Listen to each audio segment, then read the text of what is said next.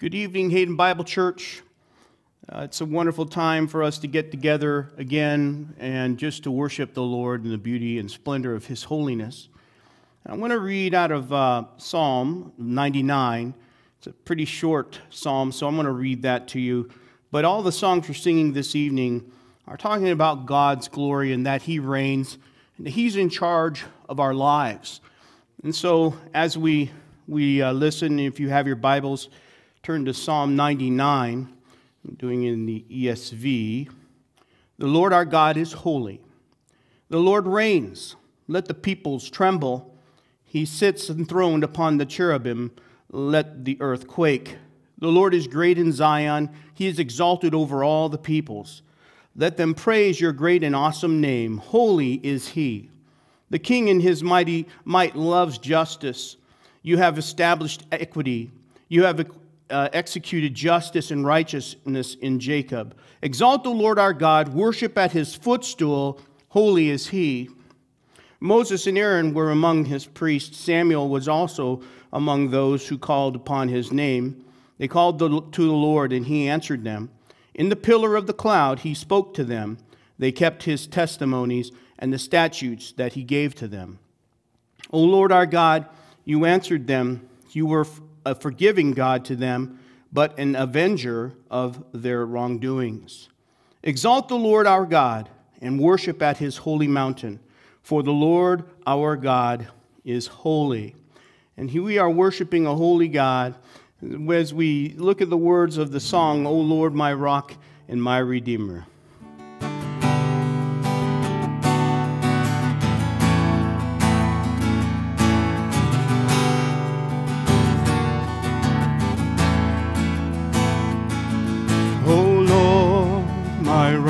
In my Redeemer, greatest treasure of my longing soul. My God, like You there is no other. True delight is found in You alone. Your grace, oh well, too deep to fathom. Your love exceeds the heavens' reach. Your truth, a fount of perfect wisdom, my highest good and my unending need. O Lord, my rock and my redeemer, strong defender of my weary heart, and my sword to fight the cruel deceiver, and my shield against his hateful dart. My song when enemies surround me, and my hope when tides of sorrow rise, my joy when trials are abounding, Your faithfulness, my refuge in the night.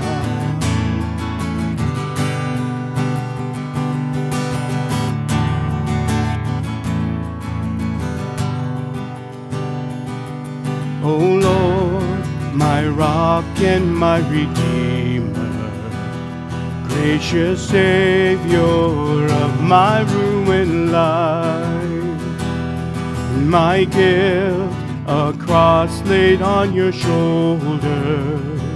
In my place You suffered, bled, and died.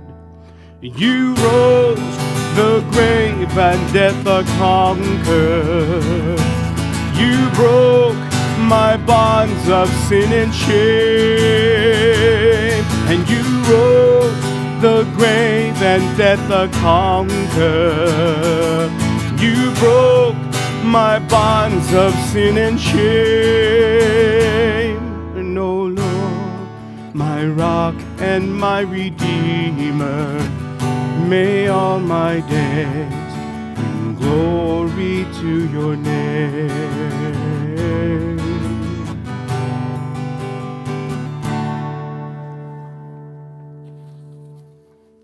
Pastor Sean has asked for a song to be sung for, I think, probably 2 years now. And we're going to try and do that tonight. We're going to introduce the song called He Reigns, Holy, Holy, Holy. And I know that some of the folks at our church are familiar with this song. And so what I'd like to do is I'm going to sing the first verse and the chorus, and then I'll invite you to sing along with me the first verse, chorus, then second chorus, and we'll finish the song that way. Very simple melodies, so just follow along with me.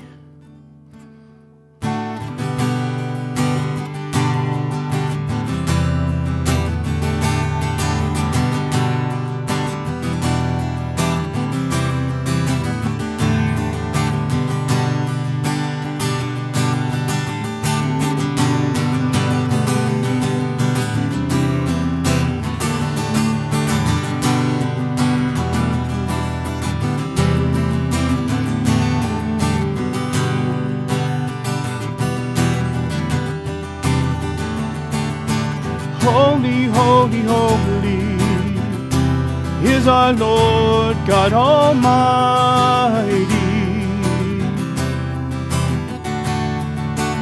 He alone is worthy, awesome Lord, mighty King. He reigns through all the universe, His glory covers all the earth. His power displayed in mighty work, and we proclaim His love as Lord and King. See how that goes? Sing with me the first. Holy, holy, holy is our Lord God Almighty.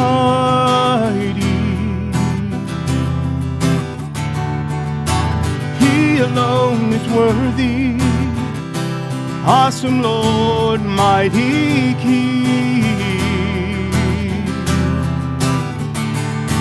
He reigns through all the universe, His glory covers all the earth.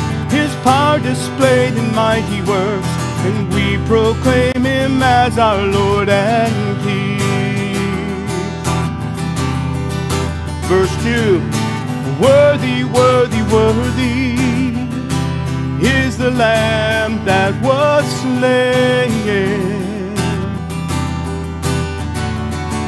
He reigns in power and glory, bears a name above all names. He reigns through all the universe, His glory covers all the earth. His power displayed in mighty works, and we proclaim Him as our Lord and King. Sing the chorus again. He reigns through all the universe, His glory covers all the earth. His power displayed in mighty works, and we proclaim Him as our Lord and King. Holy, holy, holy is the Lord God Almighty. Holy, holy, holy is our Lord God Almighty.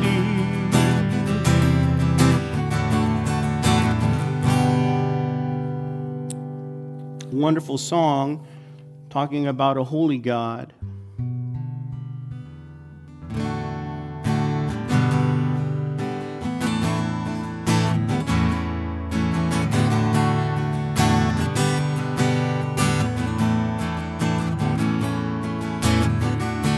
And I'm forgiven because you were forsaken, and I'm accepted, you were condemned, and I'm alive and well, your spirit is within me, because you died and you rose again.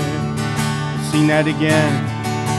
And I'm forgiven because you were forsaken, and I'm accepted, you were condemned, and I'm alive and well, your spirit is within me, because you died and you rose again. Amazing love, amazing love, how can it be that you, my King, would die for me?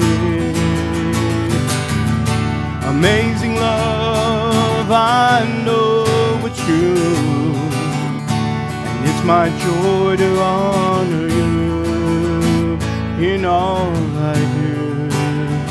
I honor you, you are my King. You are my King. You are my King. Jesus, you are my King. Jesus, you are my King. I'm forgiven because you were forsaken. I'm accepted, you were condemned, and I'm alive and well. Your spirit is within me because you died and you rose again. Amazing love, how can it be that you, my King, would die for me? Amazing love, I know it's true, and it's my joy to honor you in all I do. I honor you. Amazing love, amazing love, I know it's true, and it's my joy to honor you in all I do.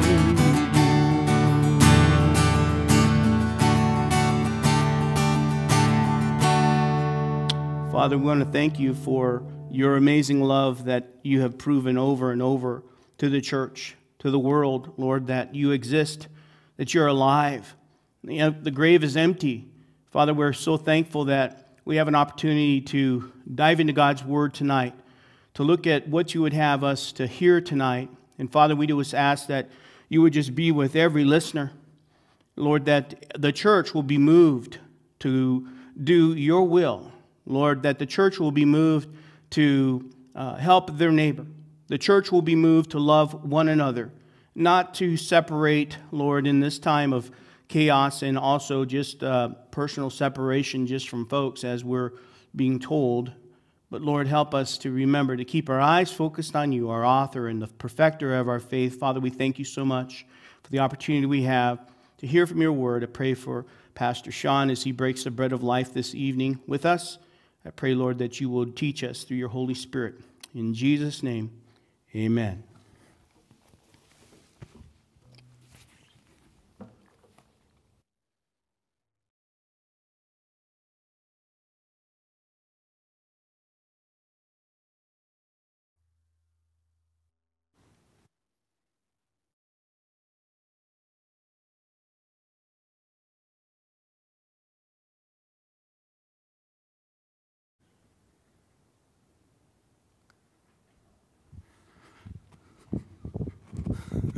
Good evening, Hayden Bible Church. I'm so excited. I hope that the time of worship just helped you to rejoice in the Lord tonight. And I just really have a privilege tonight to share from the Lord's Word. And before we do that, let's just ask Him for a blessing over our time. Father, we're so excited today that you gave us Bibles. We have the unchanging, reliable Word of God right in our possession today. Some of us sitting at home with it in our laps, some of us here at the church building. But Lord, it's the same Word. It doesn't change. And thank you that you blessed us with that, Lord. Tonight as we open your Word and we endeavor to learn from you, Lord, we pray that your Holy Spirit, as you promised, would be here to be our teacher, I pray that in every heart, in every living room, on every cell phone, on every iPad or laptop, Lord, I pray that the Holy Spirit would be present there teaching into the depths of the heart tonight, Lord. Thank you for this precious word. We acknowledge that nothing spiritual can happen tonight unless you're the one that does that, as we'll see. And we pray in Christ's name. Amen. So I'm so glad that we get to be together tonight. And again, I hope that any of the times that we have here, I pray and hope that they bless your heart and help you rejoice in the Lord as you're sequestered during this pandemic. And as strange and in some ways as frustrating and difficult as these current times have been, the truth is that we're also experiencing many blessings. And I know you would probably attest to that. I've seen many of you attest to that on different places like Facebook. And I've been experiencing blessings like being so sick of watching TV that I actually every once in a while turn it off and enjoy my family. Or that maybe we just have a quiet time in the house where we're reading or just visiting with each other. And I know many of you, like our wonderful women's ministry, have been reaching out to encourage the saints like never before. And also many of you have been in a refreshed way attentive to the needs of your next door neighbors, right in your same neighborhood. And during this strange time, some of us have been used in ways that we have never expected. In the middle of the coronavirus pandemic, we're finding out that gospel ministry has a way broader view than we actually ever thought. And we're noticing new ways that the Lord Jesus gets to use us for his special purposes because he's set us apart for that holy work. In our passage tonight, we're going to see ways the Lord was using the ministry of John the Baptist and a group of his disciples. And we're also going to be helped to see what can happen if we lose our focus on what the real purpose of our gospel ministry is. So let's take a look at John. We're going to be in chapter 3, and we're going to start in verse 22 and read through verse 30. So 22 through 30 in the NASB. After these things, Jesus and his disciples came into the land of Judea, and there he was spending time with them and baptizing. John also was baptizing in Aenon near Salim, because there was much water there, and people were coming and were being baptized. For John had not yet been thrown into prison. Therefore, there arose a discussion on the part of John's disciples with a Jew about purification. And they came to John and said to him, Rabbi, he who was with you beyond the Jordan, to whom you have testified, behold, he is baptizing, and all are coming to him. John answered and said, a man can receive nothing unless it has been given him from heaven. You yourselves are my witnesses that I said I'm not the Christ, but I have been sent ahead of him. He who has the bride is the bridegroom. But the friend of the bridegroom who stands and hears him rejoices greatly because of the bridegroom's voice. So this joy of mine has been made full. He must increase, but I must decrease.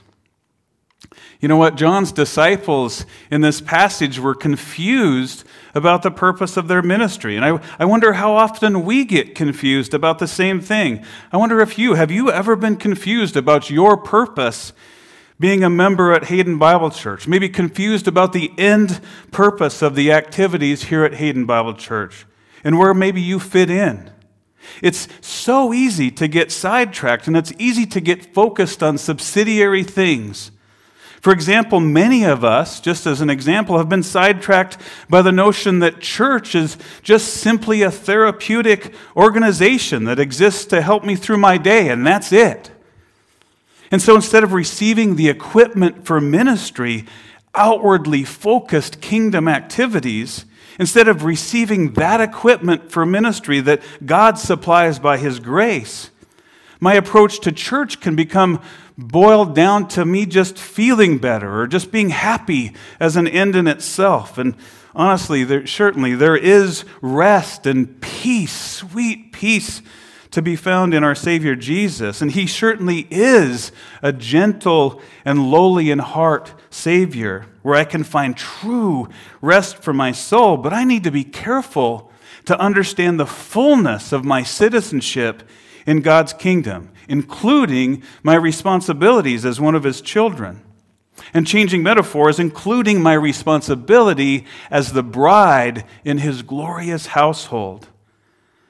John's disciples were confused about the purpose of their ministry.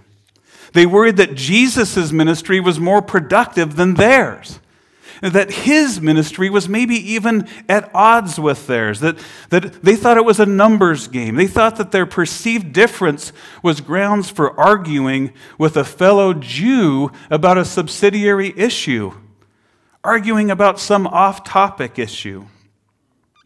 By the way, sometimes when we're arguing for our particular theological position, we can have a tendency to exhibit more zeal at times than we do discretion. I wonder if you've ever experienced that. You and I need to be careful to stay focused on what our focus should be. So here's a big idea from this passage is the point of John's ministry was to announce the arrival of the bridegroom so that his bride could make herself ready. Christians in all walks of life, Christians in the secular workplace, Christians in the grocery store, Christian missionaries, small group leaders, ministers of reconciliations of all types, all of us in the body of Christ, including you. All of us, the result of all of our ministry and the purpose of your life as a Christian is to co-labor with God in preparing a bride for his Son. To make her ready, to endear her to Christ, her husband. John the Baptist, he had absolutely no confusion about this end goal. And I'm hoping you tonight, we're going to be totally convinced of one thing, that my life, your life, but my life will be spent, and it must be spent on endearing hearts to Christ. Because you and I, we're co-laboring with God to prepare a bride for our great groom. Listen to the same Apostle John describe the marriage of the supper of the Lamb in Revelation 19. He says, "Let us rejoice and be glad and give glory to him, for the marriage of the Lamb has come, and his bride has made herself ready. It was given to her to clothe herself in fine linen, bright and clean, for the fine linen is the righteous acts of the saints." Again, my life must be spent on endearing hearts to Christ. In other words, as rightly focused members of God's household, our lives will be spent on making disciples of people from everywhere. Remember our commission, guys, to go and to make disciples from all nations, to baptize the disciples in the name of the Father and of the Son and of the Holy Spirit, to teach these new disciples to obey all the commands that he's given us. Because the kingdom of God is a kingdom of righteousness and peace and joy in the Holy Spirit. And we can be sure of this as we do this, that he's with us in that work. As long as it takes, even to the end of the age, he's with us in this work. Jesus and his disciples, in tandem with John and his disciples, were doing just that. Preaching the word of God to bring people to repentance so that they could come to be washed of their sins, to the end that they might become into this endearing, eternal relationship with their bridegroom. God has intended activities that you and I must be involved with in his kingdom. I'm reminded of Ephesians 4, verses 11 through 16. When Paul writes, he says that God gave some as apostles, and some as prophets, and some as evangelists, and some as pastors and teachers, for the equipping of the saints for the work of ministry, to the building up of the body of Christ, until we all attain to the unity of the faith and of the knowledge of the Son of God, to a mature man, to the measure of the stature which belongs to the fullness of Christ. As a result, we are no longer to be children, tossed here and there by waves and carried around about every wind of doctrine, by the trickery of men, by craftiness and deceitful scheming, but speaking the truth in love, we are to grow up in all aspects into him who is the head, even Christ, from whom the whole body, being fitted and held together by what every joint supplies, according to the proper working of each individual part, causes the growth of the body for the building up of itself in love. You and I, guys, we're employed by our Father. We work in his shop, and what a marvelous place to work. Let's look a little bit closer at our passage tonight. First of all, let's remember tonight that we are co-laborers with God in kingdom activities. We are co-laborers with God in kingdom activities. Let's look at verses 22 through 24. After these things, Jesus and his disciples came into the land of Judea, and there he was spending time with them and baptizing. John also was baptizing in Aenon near Salim, because there was much water there, and people were coming and were being baptized, for John had not yet been thrown into prison. Jesus and his disciples had just been up in Jerusalem, and where we had the privilege of watching and being the fly on the wall during that fascinating encounter with Nicodemus. But now, these guys are headed out into the countryside, and it might not make sense to people like us, his disciples of today, why he wouldn't have stayed in the largest population center in Judea for his work of ministry. And you can see here that he didn't just simply, like he often did, go off into a quiet place and spend quality time with his Father, which, by the way, is instructive of it in itself. But instead here he was active and moving, doing the will of his Father, spending time with his disciples and baptizing. The Puritan Matthew Henry talks about Jesus' disciples following him out into the Judean countryside. He recalls Joshua 3, where the Israelites were waiting to cross the Jordan into the land, and the leaders were telling everyone, they said, when you see the ark of the covenant of the Lord your God being carried by the Levitical priests, you must leave here and walk behind it. Matthew Henry commented that if the ark remove, it is better to remove and go after it, as those did in Joshua 3, then sit still without it, though it be in Jerusalem itself. Jesus' disciples learned in our passage that it was best to go where Jesus is going and follow him in the work that he's doing. That's the best. And even if that means going into the countryside or away from the population center where it doesn't seem logical that he would go.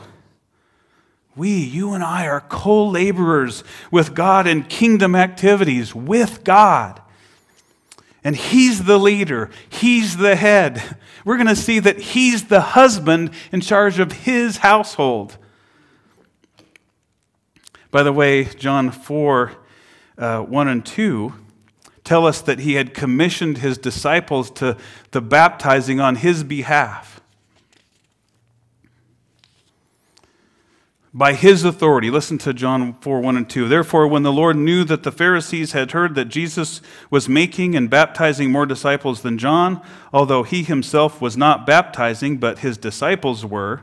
So that's just a reference back to give fuller explanation. But anyway, so that while they were baptizing, there was another fruitful ministry taking place up north in Aenon near Salim.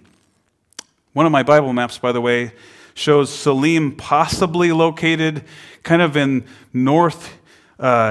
eastern Samaria, maybe along the Jordan River. The name Aenon means place of many springs. John and his disciples were preaching and baptizing there where there was lots of water. I was thinking through it's handy to have lots of water. I know on separate occasions, Pastor Steve and I have both experienced Nepali river baptisms with Raj Kumar in Nepal. And for some reason, for most of the season, the river at Damak, it looks like a plain of river gravel and rock with these small little fingers of water flowing downstream. So when it's time to baptize, Raj actually has these guys. And I'm not sure, but this could be a spiritual gift in that part of the world. But these guys that jump into the water and dig a deeper hole so that the people could be baptized who've come to Christ.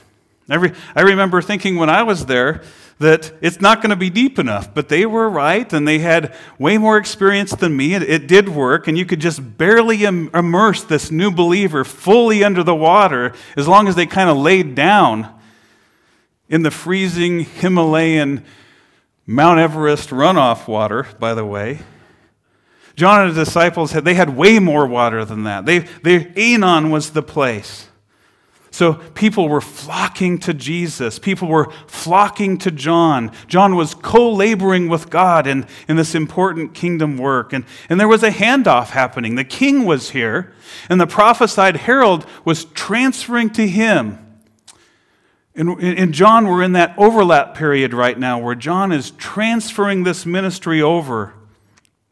By the way, verse 24, where it says, "For John had not yet been thrown into prison," it tells us that these were obviously the days before John was thrown into prison. Eventually, by the way, leading to him being martyred, beheaded by Herod. And I, just as a side note, let's let verse 24 remind us tonight, friends, that the kingdom work that God has for us at some point could land us in prison. Kingdom work could possibly lead to your death, as it did in the case of John the Baptist and many others since then. And for further reading, refer to Hebrews 11, and you'll see many more. And as an exhortation for us before things like that happen, the things that we see in John's life, Jesus in John 9:4 says that we must quickly carry about the tasks assigned by us, the one who sent us, because night is coming and then no one can work. So Jesus was about his work, and John was about his work, and they were both preaching the same thing. In fact, in Matthew 3, verse 2, John was crying, "Repent, for the kingdom of heaven is at hand." And then in Matthew 4:17, Jesus was crying, "Repent, for the kingdom of heaven is at hand." Both ministries were ministering a baptism of repentance, and God was at work in both ministries. You and I, guys, are co-laborers with God in kingdom activities, and my life has to be spent on endearing hearts to Christ. I need to stay on that pathway, the pathway ordained by God. Because unfortunately for most of us, it's easy to get sidetracked off that pathway. And John's disciples were vulnerable to the same things that you and I seem to be. For example, comparing ministries, comparing levels of giftedness, comparing methods, comparing speaking abilities, pragmatically using earthly strategies like numbers and methods for achieving our heavenly things. Let's look at these next two verses, and let's remember, secondly, tonight, before we look at them, that our King, the King, is sovereign to produce his kingdom fruit. Let's look closer. Look at 25 and 26. "Therefore, there arose a discussion on the part of John's disciples with a Jew about purification. And they came to John and said to him, 'Rabbi, he who was with you beyond the Jordan, to whom you have testified, behold, he is baptizing, and all are coming to him.'" It's kind of a strange situation here. John the Baptist's disciples, who knew him to be, in a way, the innovator and the initiator of this baptism of repentance ministry, heralding the coming of a king, serving in the exact ministry that the Lord had appointed him to, John's disciples were showing signs that they were kind of covetous of their own ministry, maybe even proud of their system and their authority and their association with John. There were two primary works of ministry happening, but the original ministry seemed to be losing prominence in their eyes to this secondary ministry of Jesus. In fact, this was likely happening, like it does happen among God's people at times, that John's disciples were so proud of their teacher and the merits of their purification achieved through their process and their message and their baptism, that their zeal led them into arguments about the inferiority of other peoples, including the Jews' rituals and ministries, which eventually led them to the point of comparing Jesus' ministry with theirs. After all, these guys were the ones who baptized Jesus in the first place, they may have been thinking. Look at Matthew 3 for that. But today, they were concerned that they were being upstaged by Jesus. Why were all these people flocking to him? John, he who was with you beyond the Jordan, to whom you have testified, behold, he is baptizing and all are coming to him. But our baptism is better. We're the originals. I'll tell you what, I know from personal experience that confusion about this type of issue can lead to situations just like this, where we focus more on the method or the merits than on the kingdom task at hand, not trusting that our King is sovereign to produce his kingdom fruit. I remember years ago being involved with street preaching, and I remember getting into a mindset during that time that thought, if you're not sharing the gospel like this, then you're not doing it right. If you're not saying these words like I say them, then you probably don't even understand the gospel. If you're not sharing the facts of the gospel in this particular order, then it won't be effective. In fact, it can't be. In fact, like I've shared in the past, if you get sidetracked like this, like John's disciples, maybe you can actually derail yourself because you can be focused on the wrong thing. And many of my street preaching partners were so disappointed during that time when they compared what they were doing with what others were and were not doing, that some of them, they just checked out of church altogether. They kept preaching the gospel, but they left fellowship and thereby fell into sin themselves. When you and I remember that the King is sovereign to produce his kingdom fruit, then we have the right perspective. Getting derailed by comparisons or methods or merits of methodology gets smaller and smaller, and the kingdom tasks become the center of our pathway. Guys, our lives must be spent on endearing hearts to Christ. We have a commission. We can't get sidetracked by marginalizing other people's ministries. Listen, later in John 15, Jesus is teaching his disciples about foundational kingdom truth, and he tells them and says, "Abide in me, and I in you. As the branch cannot bear fruit of itself unless it abides in the vine, so neither can you unless you abide in me. I am the vine, you are the branches. He who abides in me and I in him, he bears much fruit. For apart from me, you can do nothing." God is in charge of the fruitfulness of that other ministry over there, not me. I'm not in charge of that ministry. Paul writes a similar issue regarding a similar issue in Philippians 1. He says, "Some indeed preach Christ from envy and rivalry, but others from goodwill. The latter do it out of love, knowing that I am put here for the defense of the gospel. The former proclaim Christ out of selfish ambition, not sincerely, but thinking to afflict me in my imprisonment.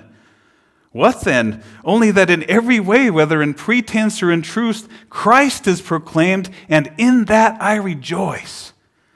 Why does he rejoice? Because it's the gospel of Jesus Christ that's the power of God for salvation to everyone who believes. It's the power of God.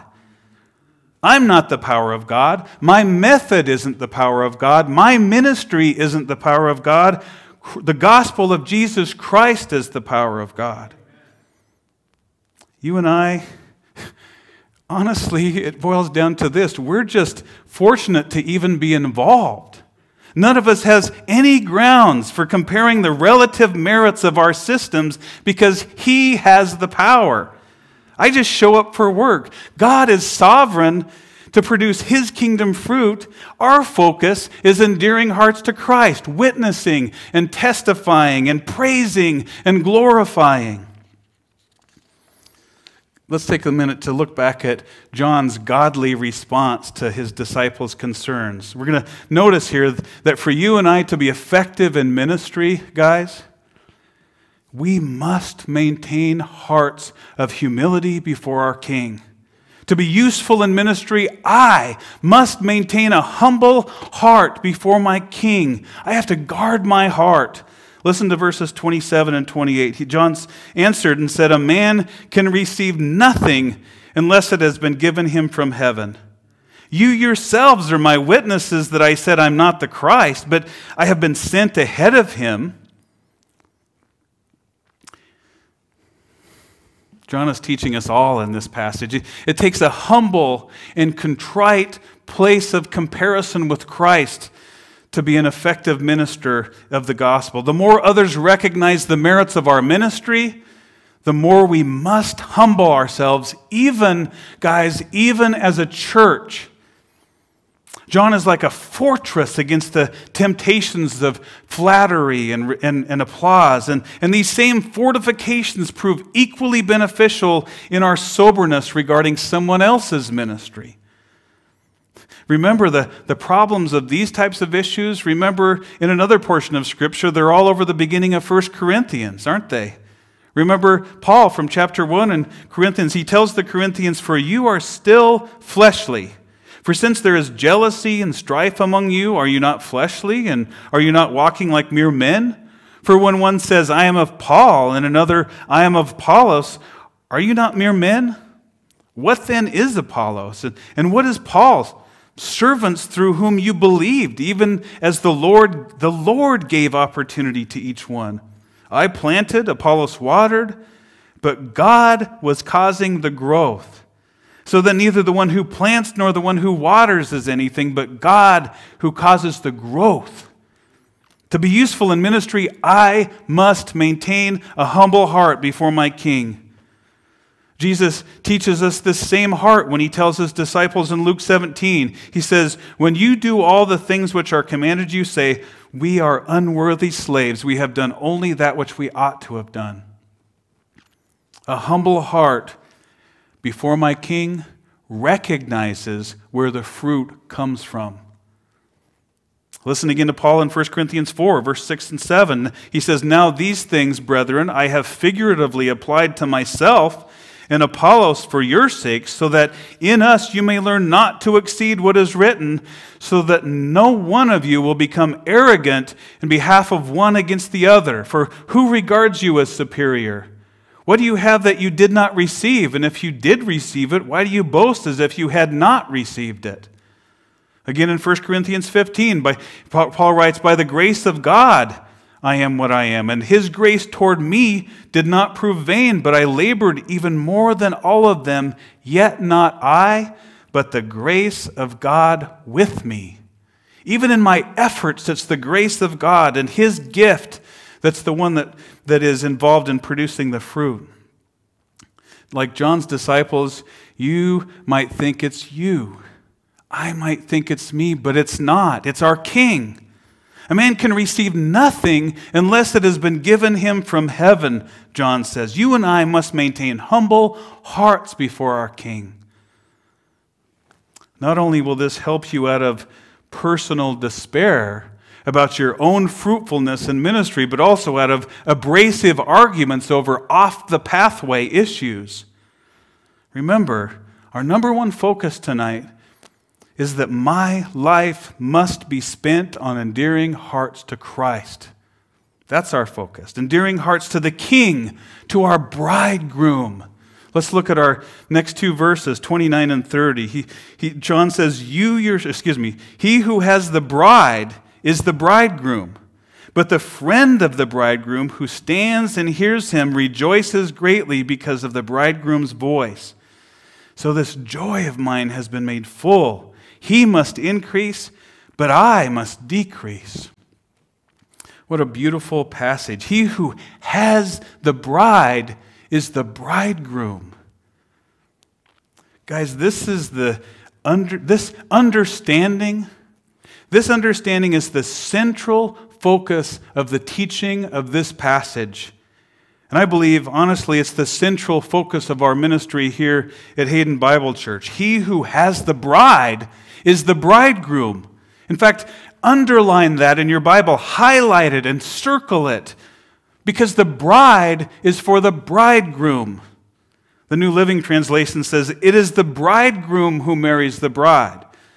Or the NIV says, the bride belongs to the bridegroom. My life must be spent on endearing hearts to Christ alone. Not me, not Hayden Bible Church, not my favorite worship leader, and as crazy as it sounds, not even the Republican Party. The bride has one endearing connection to her groom only. And the bride does not marry your favorite teacher on YouTube. The bride is not called out of the world to marry my favorite teacher, Martin Lloyd-Jones even, as crazy as that might sound. Of course, I mean favorite next to Pastor Steve. He who has the bride is the bridegroom.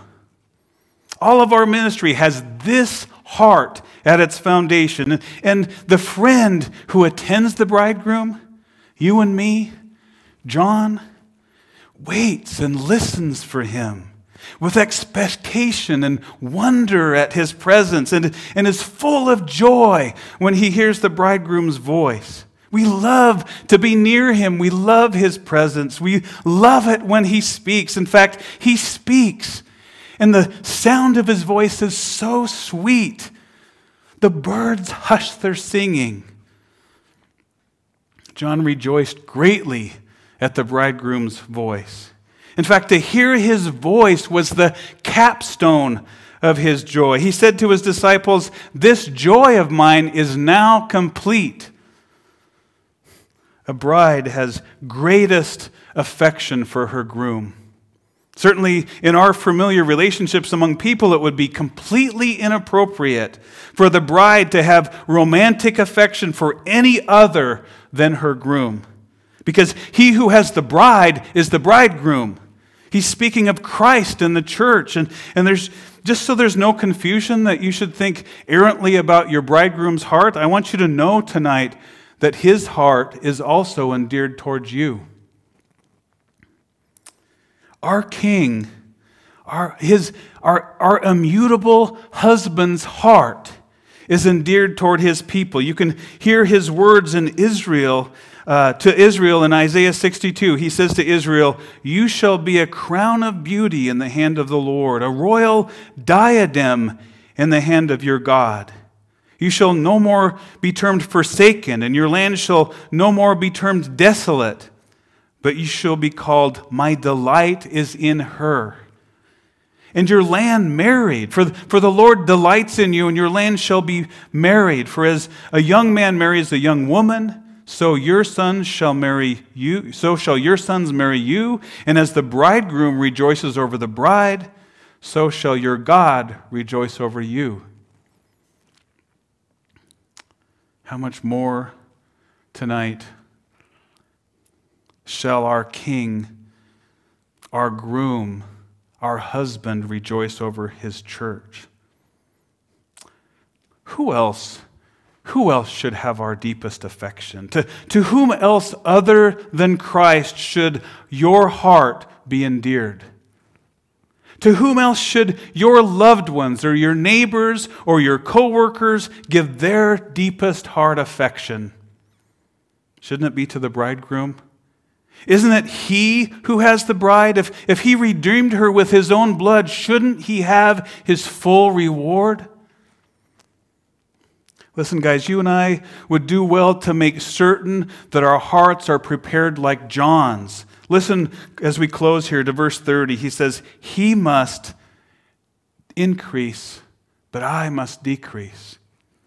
John knew that when the king arrived and when his great name had been proclaimed and he had pointed others to him, that his ministry, John's ministry, would be transferred to the Messiah. You know what? Maybe it was you that made the first connection with that family next door. Maybe you gave them 3 or 4 rolls of toilet paper right next door, and that was your entry into their lives. And you started testifying about the sweetness of the voice of your Savior, and you shared the wonderful news of the gospel, and they came to him. They believed because they belong to him. Let the transfer take place, because he who has the bride is the bridegroom. Your job is to just rejoice at the sound of his voice. Our place is to simply listen to him for our next instruction. My life must be spent on endearing hearts to Christ. That's the purpose of my whole existence.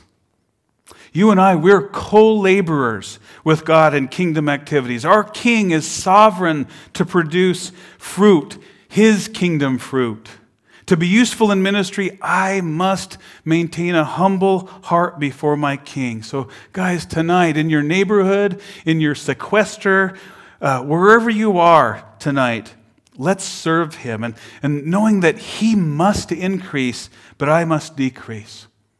Let's pray. Father, we're so grateful for the way that you've called us, each of us, Lord. You've, in this amazing way that you've gone into the world and plucked us out, called us out individually, out of the world, this world of darkness. And you've placed us over here to be used for your special purpose, this purpose of making disciples in your kingdom, Lord. What a wonderful blessing that is, that you even allow us to be involved with that ministry. And Lord, today, even as we're walking through this weirdness of this pandemic, Lord, you've blessed us in so many ways that we never expected. And today, Lord, as we go on through the week and we consider these words in John chapter 3, Lord, we pray that these words, Lord, these instructions, these truths from this passage would inform the way that we interact with other people. Lord, we want to be part of endearing the hearts of others to a Savior, to their husband, Jesus. Lord, help us to be fruitful in that ministry. Open doors for us, even though we're shut-ins in some ways. Lord, be glorified and pleased and blessed by our lives that we walk before you. In Jesus' name, amen. In closing, we're going to... Are you washed in the blood?